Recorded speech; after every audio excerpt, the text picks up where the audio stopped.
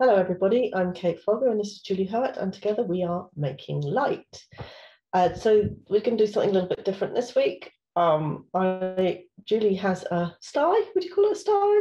Yeah. On her eye. Yeah. On her right eye, which I had done some healing on, and I'd said to let me know if it needed more, and she did. And it started a conversation as we went through the healing. So I just think we thought we'd just record it because I think so it'll be a sort of combination of energy healing, which is what I do, body code and emotion code, and intuitive work as well, because obviously we like to mix it all up a bit. So I had just asked, the first thing I do actually follow the body code, which is, there's lots of different ways you can do it, but just ask about, so I'd like, the first thing I ask is if there's any negative emotions or trapped emotions that are affecting your eyes. So it's affecting your eye's ability to heal, because basically any dis-ease, which is where disease comes from in the body, can lead to inflammation or whatever. You associated with a few of them. I think it was discouragement, wasn't it? Self-abuse. There's another one as well. Self-abuse was over the weekend when it was really big and you did body code, and self-abuse made sense to me. There was the second one. There was a discouragement, was the first one. Yep. Which can't remember. Sense. I can't remember. Anyway, then we got to abandonment. Yeah. And you looked a bit confused. So I asked what age. So a session with somebody new, I would probably go through what the emotion is, what age it was, let them think, but because it's not necessary, but it helps people building trust in what you're doing, because it's like, oh, I remember that, Mm-hmm. So, but me and my high-powered fast-track healing, I don't do that anymore unless it's significant to the person. Obviously, if it's about something where they need to let it go, or that there's some benefit in it. But you look confused about that, so I asked, and then I got age 15, and you immediately said, that's when I was diagnosed with scoliosis and had to get a brace. I had the boss, for those of you who, there's a couple different kinds of braces, and I had the Boston brace, which is where it comes up to right underneath my breasts, and it was a whole form-fitting fiberglass thing, and it went down below my hips behind my butt, so my butt became super flat and like had this hard material, and it laced in the back. It's almost like it's really like a corset, and it laced in the back, and then there's pads where the spine is moving in the wrong direction to try to push it back, so that as you continue to grow, your spine begins to straighten. And they want to see, like, how do I see that? They want to see that the curvatures, I have 4 curves in my back, that they want to see the 4 of them kind of dissipate a little bit, which they did after I got it when I was 15. And I believe I wore it for at least 1.5 years, if not 2. And you start to wean out of it and all that type of stuff. But it was interesting because when you said, so when we do intuitive work, even when we do intuitive coaching, we ask what age did the negative belief start? And then you say the age and you ask the client what was going on at that time. And you may not even remember, but you'll have something will come to mind. Anyway, so it was interesting to me that the first thing that came to mind was scoliosis, because I remember to some degree, like taking it in stride, like when I was younger and I got braces on my teeth, took it in stride. It is what it is. And I remember that's kind of like my attitude of my life, is like, it is what it is. And just, and as I say this now, it's like, it's triggering as I say that, it's triggering something else. This attitude of it is what it is. That feels like a workaround. Yep. This idea of passivity. It is what it is, so I won't necessarily have to do, like, I don't have to do anything about it because it is what it is, which my big negative belief of the 4, which are not lovable, not good enough, not safe, secure, protected, mine is not worthy. My big one that I'm working on, I have all 4, but the big one of late has been not worthy. So I'm not worthy to even, I'm not even worthy to like either grieve or be upset about it or be pissed about. Like I always look on the bright side of life, but I can see how I can even take it like a step further or a step in a direction that maybe doesn't serve me. Notice I do not say wrong because there is no wrong, but that where I can see now where it's like, oh, it doesn't serve me, which is coming up right now as I look for ways to market, grow my business, do different things. I'm thinking like, well, why don't I'll see something and I'm like, oh, so-and-so should do that. And it's like, well, wait a minute. Why don't I do that? Like, this is a new feeling that I have right now. Kate's got a cold. So as does Lucas. So I can see where this comes up. Anyway, I'm going to go back to when you first said 15 and I said scoliosis. And you said abandonment too. And I was like, I could see how I felt even more of a freak. I had always kind of felt like a freak and apart from my family, apart from people around me because of my interests, because when I would share like my favorite movie, people would say, oh, that's a Julie movie. We don't want to watch that because people would find them boring. People would think that the books I read were boring. Like, it's just there was this whole thing around what my interests were odd and therefore not normal. And so to some degree, I embraced that and actually pushed against it in that I would bring my freakness further out. But at the same time, I would also use it as a shield. So that brace, I actually used, like I would pretend I didn't care what people thought of me. The brace itself did a couple things physically. It would create this line on the back of my pants, right where my butt cheeks ended, because the way the brace was shaped, it would wear the fabric. So I would get these fade marks with 2 smiles underneath my butt.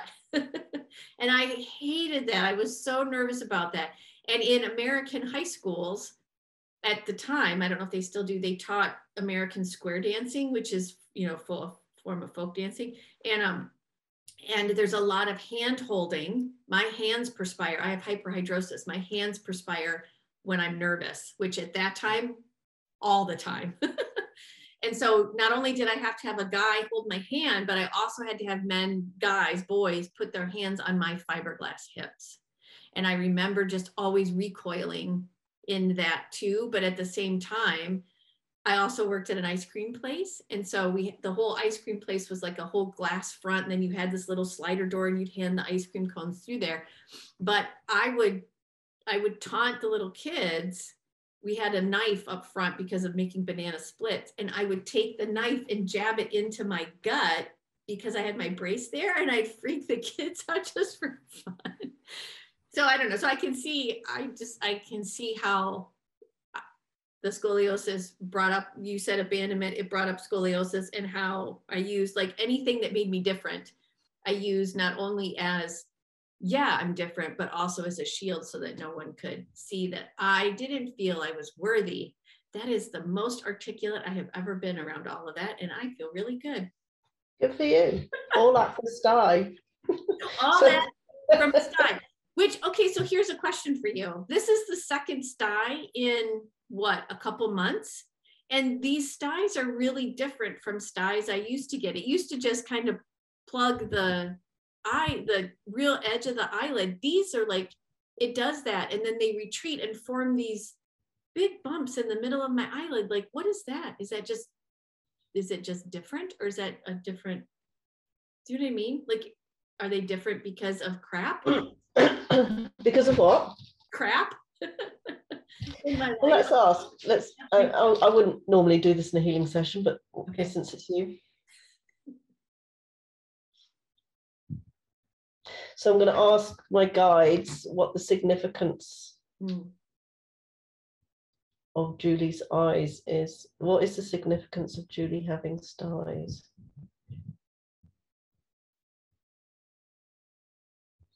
Not sure this makes good viewing. I'm trying to get my brain out of the way because immediately what comes to me is it's about how you see things, but that might be a bit vanilla. Okay, which makes sense, but yeah. I'm getting there is a battle going on inside you about how you want to see things and how things really are. Mm. Can we get more clarity on that? Yeah. What way am I supposed to see it? It would be helpful. I am. That's true. That's really, really true. It's just a classic, it's just a classic law of attraction. We talk about it. You know how you want to see things, you want to see them a certain way, but every now and then you get reality blasting in your ears. So there's a conflict there. So why is it?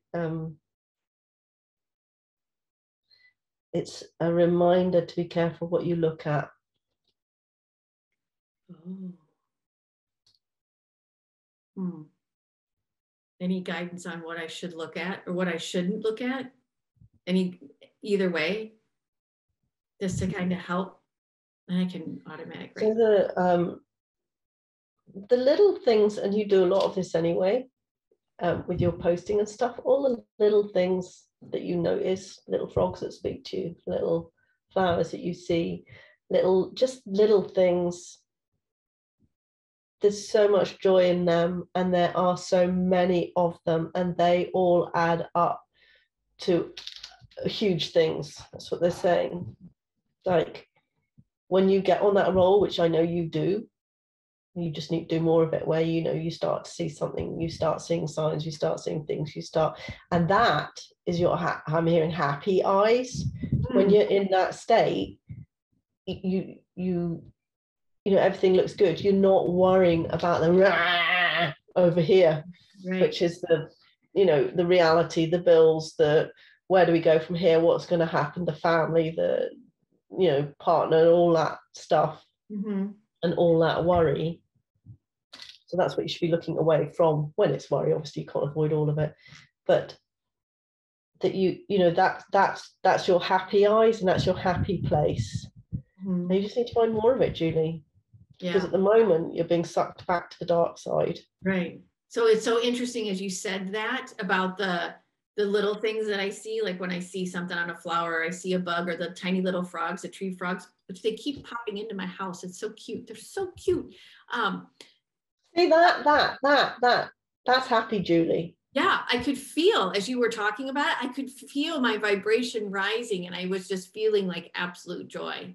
So tell me if you give a shit about money right this minute. Do I give a shit about money right this minute? Right. Yeah, don't think about the question. I mean, because it's like, oh yeah, I do. And I'm like, and therein lies the battle. Yep. Okay, that clarified it. So, okay, go ahead.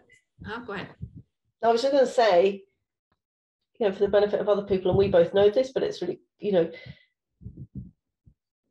it is what it is with your money, whatever. You thinking about it ain't helping anything. That's really the point. It's like there is not a single problem in the world that is made better by worrying about it.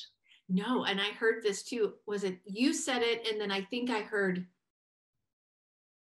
someone on Oprah say it. I think you told me, I think you mentioned it.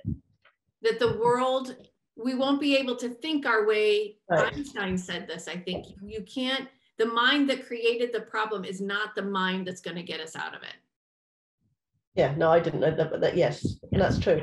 Yeah. And, even whether you believe in law of attraction or not, you can see that worrying about a problem does not add anything to the mix. It just makes you unhappy. No. But, and you know what else is funny? Is on top of, okay, I know law of attraction. I know to try to find like a happy place. I know to say, okay, I have my calendar is booked and I'm so happy. I'm so grateful. I know to do all of that. And then when either nothing happens or I can't quite feel it. I can't feel it when I'm doing it. I beat myself up that I'm not doing, I can't, and I'm like, oh God, I just get so in my head. Yeah. If you stepped outside at that moment, like this is something Abraham Hicks says, you don't have to be happy about the thing that you're bothered about. You just need to be happy. She says everything in the world is a stick. You've got two ends of the stick. You've got the happy end and the not so happy end. So you've got money and lack of money. You've got love and lack of love, or everything.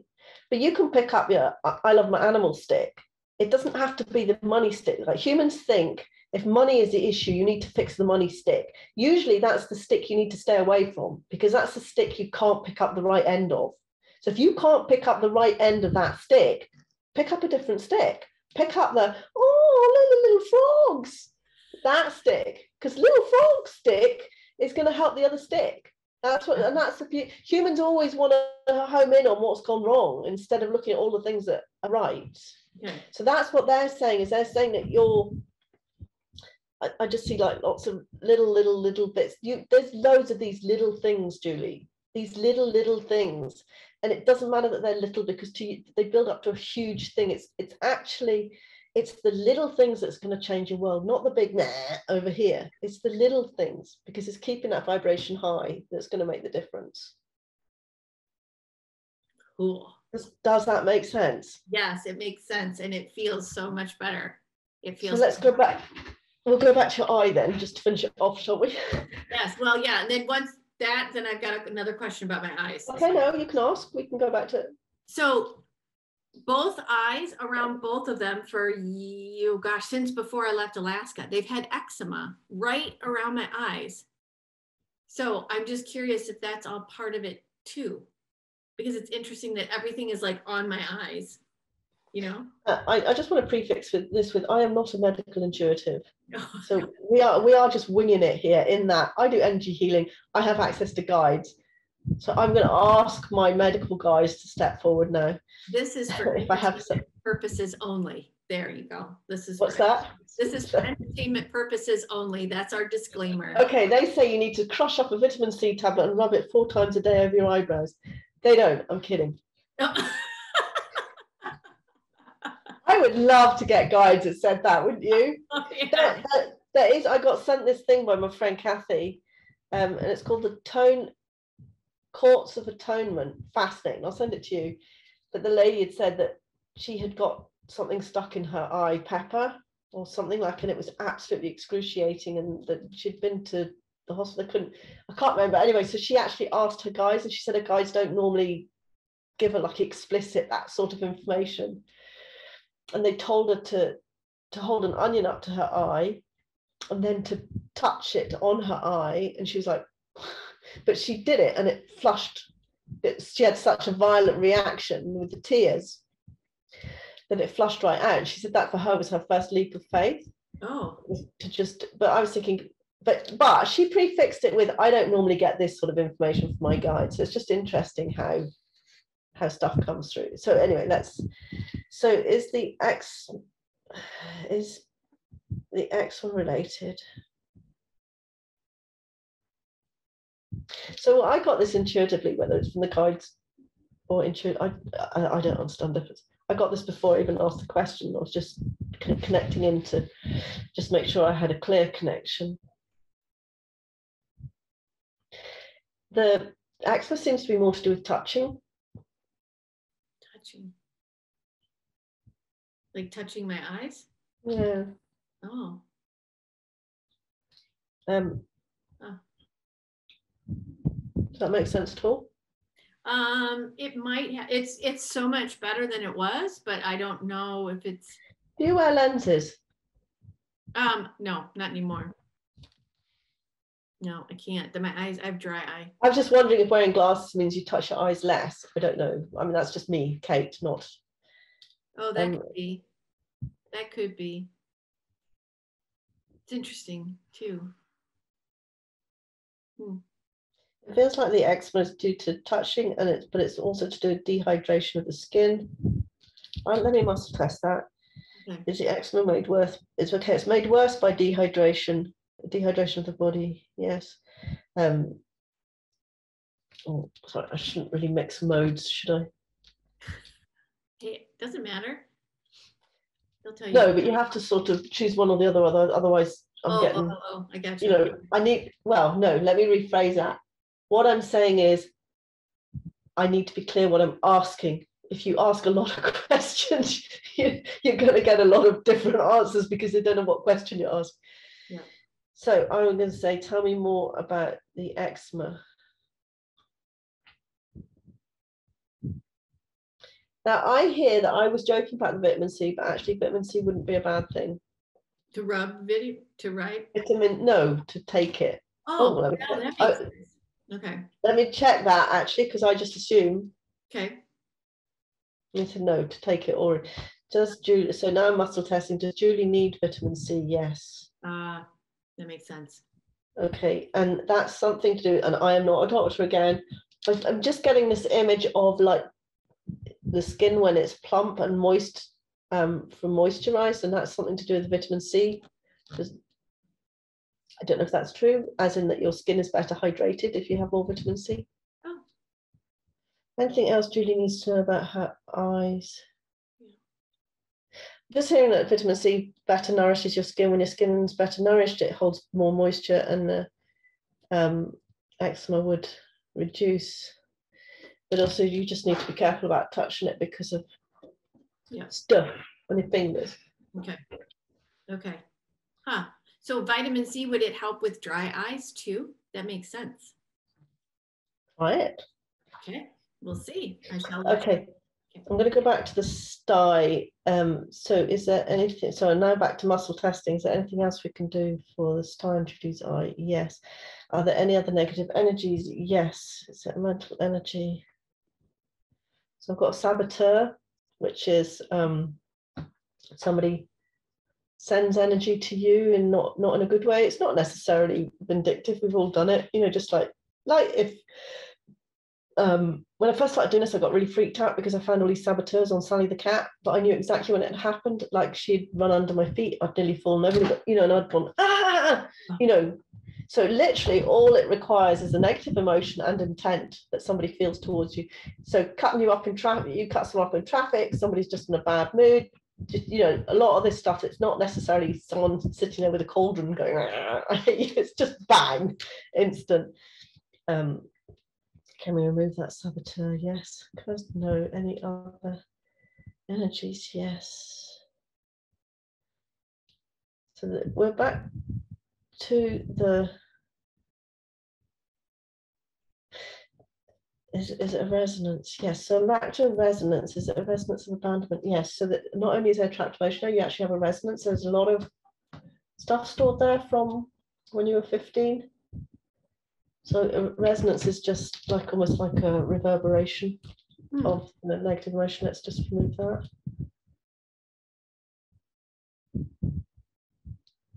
Is there anything else we can remove from the eye? So I'm just going to ask, is there an infection in the eye? Yes. Is it bacterial? No. Is it a virus? Yes. Are styes viruses? I can't remember. I mean, from a body, is it a virus or a bacteria? I think it is a virus, the sty, isn't it? I don't know. I did think it was bacteria because your tear duct backs up. But it could be a virus too. I don't know. To be fair, that in the body code, it recognizes inflammation at such a tiny level, you might never know that, it's not necessarily something that we become aware of physically. But I'm getting you do have a viral infection. Is a viral infection in the eye? Yes. So then I ask, are there any trapped emotions supporting that viral infection? Yes. Can we remove them? Yes. Do I need to know what they are? No. Okay, let's remove them. Can we remove the virus infection? Yes. Does Julie need any other physical support? That means like drugs or no, I get no for that. Can we remove any toxins given off by the virus? Yes. Is there anything else we can do to remove the virus? No. Do you still have a virus? No. Anything else we can do for the eye? No.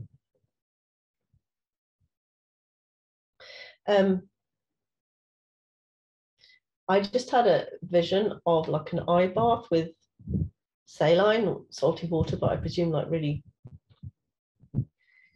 because if you lift your lid up like that, can you see the other side of it? Is there a... Oh, I have to look. I haven't looked. If there's something on the other side, but that would make sense that there is, because it has felt like there's been something in my, it doesn't hurt, but I just saw an eye bath, like, yeah, I don't know if they're old fashioned, but I haven't seen one, you get the eye bath and salty water, but I'm presuming by salty water, it's gently salty so as not to hurt your eyes. But that would be helpful. To just do an eye wash kind of thing. Okay. I could do that. That makes sense. Okay, that's all I can do for now. Okay, thank you. So we started recording now because I didn't know if you wanted to look further at, now that we've fixed you. Sorry, nobody is fixed. We're all fixed. Everybody's perfect, just as we are. Yeah. We're just helping the body heal. If you want to look more at your yeah. Well, there was discouragement was the first one, and I can't remember what the second one was because that one made sense too. But discouragement has come up for me lately because, and it's all tied to I am the finance minister in our house. I've always been the finance minister, and I've always felt like I have a really good handle in an approach to money. However, lately, that's not been the case. And instead, I've become... Well, my guides are stopping me there. Okay. And they're saying it's not that you're not on top of it. It's just not, you just haven't got the result you want. It's not because you're not on top of it. You know exactly what you're on top of. True. Okay. The thing that's entered the picture for me, I realize, or not entered the picture, is making it, I'll say, is making itself known, is fear that I've had all around money probably my whole life, but it's really coming to the forefront now to actually, now it's time to dance is what I hear. That's what I hear right now. Now it's time to dance, and we're going to realize that this no longer serves me. You and me both, love. Remember last week? Say what? You and me both. Yes. I mean, last week was about more than just that. That was about everything. But the week before, I was all about money, and you said all that. Yeah. Yeah. To release my attachment to money. Mm-hmm. And we talked about that. Now, I don't know whether we aired it because Kate's been basically on holiday for the last 2 weeks. We haven't done any editing at all. So I'm not sure this might be a replay. But that's what you said. And I had a big aha. And I don't know if we talked about it. I think we did, in that, like you, like me, have actually always been better off than your partner or spouse. And actually, that's a huge defense mechanism. Mm-hmm. As in, I have always known that I don't fucking need you. Well, there's been, like, for me, if my negative belief is not worthy, money and having a handle on money allowed that to me. The handle on money is a workaround in that I then felt worthy. So, and safe, all the things, and lovable, all the things, right? And good. I don't think it makes you lovable, Julie. My experience. Yeah. So at this moment, as I'm having to look at money it's coming to the forefront, and I need to look at it differently and release the attachment to it. It's showing me, I'm asking how I want to say this because I'm really trying to think through this. I tried to talk about it the other night at Slick Mastermind, which was too late for you, so you couldn't join. And it came out all jumbly. And I realized afterwards it came out jumbly just because I get so nervous around even expressing it. But a workaround was controlling money and having a handle on it. And there was an abundance of it. So handling it was fine. And I go, yeah, fine, put it away. I never had to deal with it. Now the situation with money as far as income in this household has shifted. It's shifted over the last couple of years when I was released from my advertising career. All of it shifted. And so now I'm having to look at it and really kind of confront this control and what does it actually mean, and how am I, I want to say, how am I worthy regardless of money is how it really feels right now. Like, money doesn't make me worthy. Money doesn't make me more lovable. Money doesn't solve any problems, really. We all know that. I know this.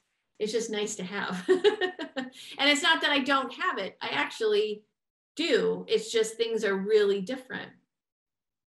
And I'm really trying not to put the control over it again, because I realize that the control doesn't necessarily serve me.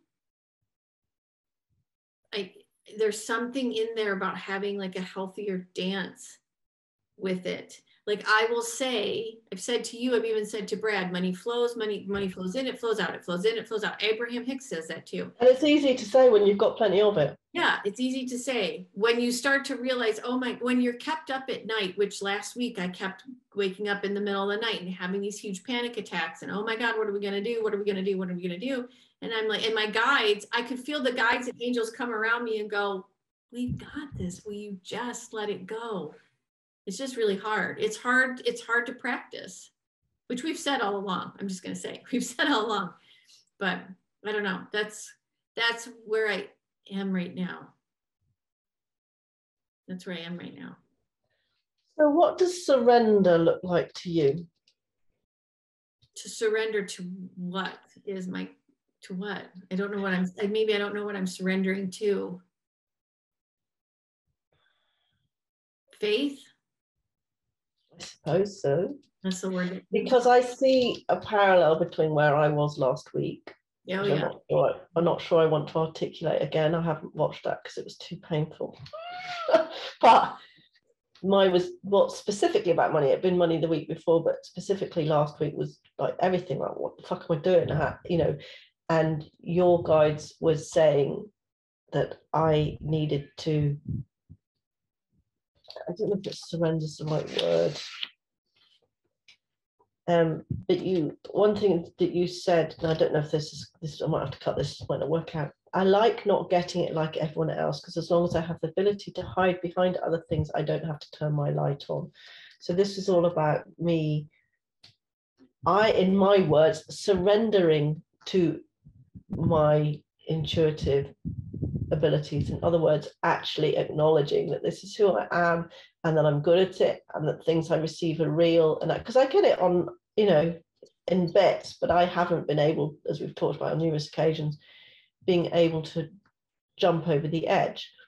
What was getting me upset was the guys going, just let go, like, which is what people say about money, just let go. And you're like, if I could fucking do that, I would. Like, that's not helpful. And that's what was getting me like, because it's like, I understand intellectually what that means. And this is exactly the same with money. So I would be interested in your perspective. So from a financial perspective, the worrying about money doesn't help. And the same with me worrying about who I am and whether it's real or not. If I just go, sure, fuck it, it'll be fine. It would be. How do you surrender to that? Surrender. Is that close enough, or do you think it's a... How do you surrender to letting go of money? Well, it's trust, isn't it? It is there, yeah, which is another big thread I'm working on right now too. But this is all trust. All of this is about, you're trusting that financially it's going to work out. You're trusting that the clients will come. You're trusting that I'm trusting that my intuitive abilities, you know, that what I'm hearing is real. I'm trusting that that it's all real. I'm trusting that everything will work out.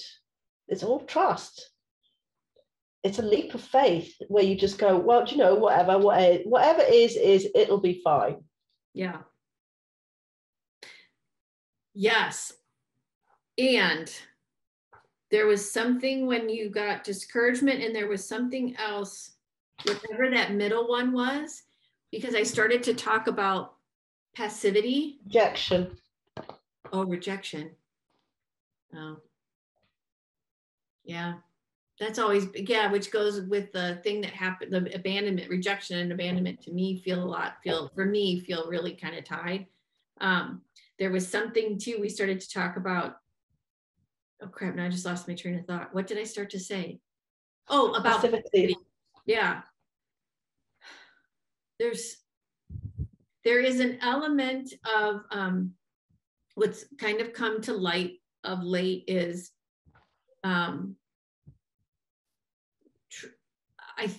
I think, I'm just kind of thinking as I'm talking, I think I can use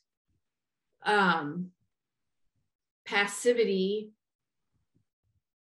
as a workaround. And in that, and I will take trust and letting go and faith.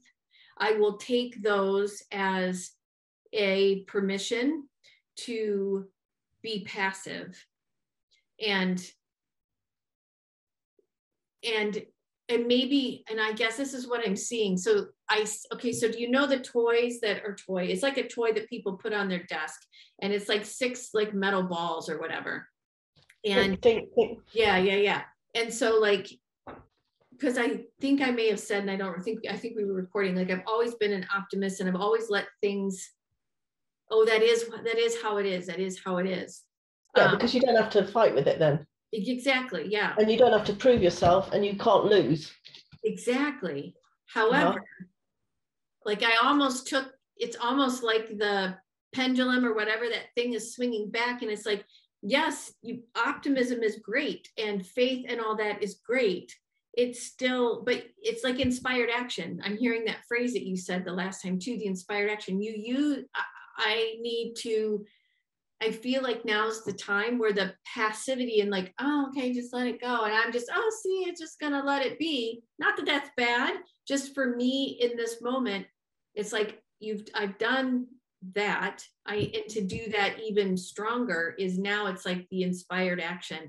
Because I think I said, like, I saw an ad and I'm like, oh, so-and-so should do that, whatever it was. I'm like, no, I need to do that. Like, why do I keep letting it pass by me?